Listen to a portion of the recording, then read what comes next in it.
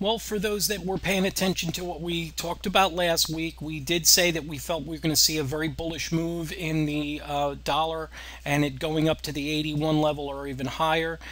So far, we've seen that. Now, we also saw it really break into some pretty new charted levels here, and I do think we're going to see this continue to drive higher and very likely continue to probably 82, maybe 82 and a half.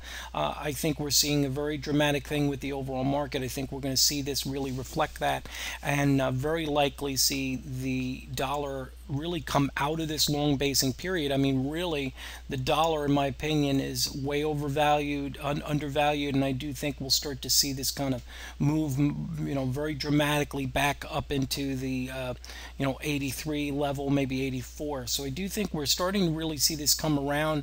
And what's interesting, you look at this in the longer term, you could see the divergence that's been setting it up. We've been talking about that, a very big basing pattern. And what's nice with this new format we've been showing is that you could see it with the longer term charts, with the charts bigger, you could really see a better picture here.